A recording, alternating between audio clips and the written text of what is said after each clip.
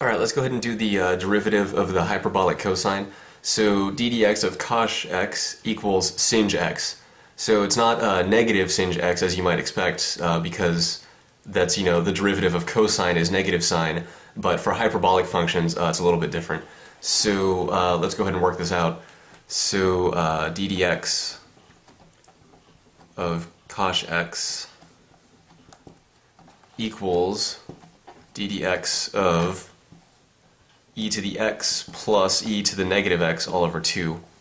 Okay, because that's what cosh x is. That's the hyperbolic cosine of x. It's defined to be this right here. So let's go ahead and work with this.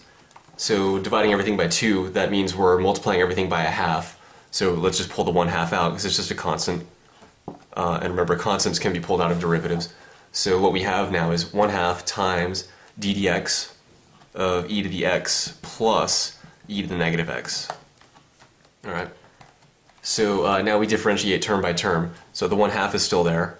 Okay, now we have d dx of the first term. Okay, d dx of e to the x we know is just e to the x. Alright, and then what happens next? Now we got to do the chain rule again, pretty much just like in the last video when we did the derivative of hyperbolic sine. It's going to be pretty much the same thing, but the only difference now is before we had a minus sign here, but now we have a plus. That's pretty much the only difference. But anyway, we want to take the derivative of e to the negative x. So the chain rule, remember the chain rule tells us derivative of e to a thing is just e to that thing times the derivative of that thing. Alright? So derivative of e to the negative x is just e to the negative x times the derivative of negative x, which is just -1. So this is what we have here. So then when we simplify, we get 1/2 times e to the x plus e to the negative x times -1. That means minus e to the negative x.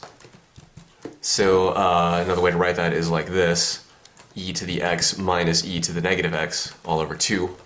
And that is the hyperbolic sine, sinh of x. Right?